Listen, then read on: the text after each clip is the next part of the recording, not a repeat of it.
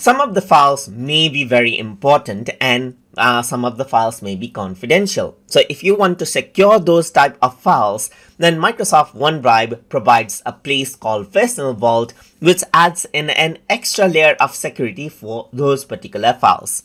So for that, you can see that on my home page, you see Personal Vault right here.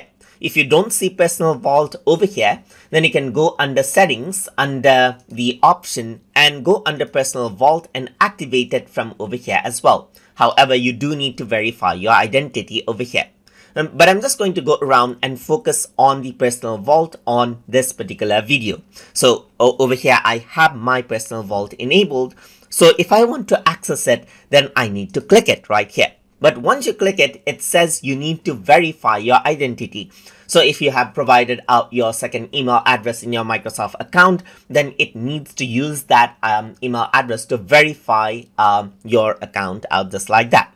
So I'm going to go around and click verify your identity right here. And I'm going to type in my email right here, just like this, my other email. So I'm just going to hit send code right here. Once I do that, it sends out the code to my other email address. So I'm just going to go around and access that out. So I have given my Gmail address over there. And over here, you can see that there's this security code that I have right here.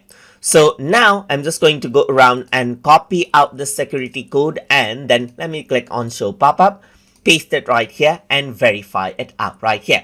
Once I do that, what happens is that the my identity has been verified and the vault is opened up, as you can see right here. So the vault stays open up for 30 minutes until it closes back down again. So now you can click on the vault and you have access to your vault right here. So now what you can do around over here is you can upload out your files and folders as with any other folder right there, and it will stay secure. So let's say, for example, I want to upload, let me press control right here, upload this, and these files, and click on open right here. Once I do that, inside of the Personal Vault, all of these files are uploaded. And in 30 minutes, the Personal Vault will be closed. And that is how you can go ahead and then access your Personal Vault to keep your files secure, so that it's easily not accessible as like other files inside of Microsoft OneDrive.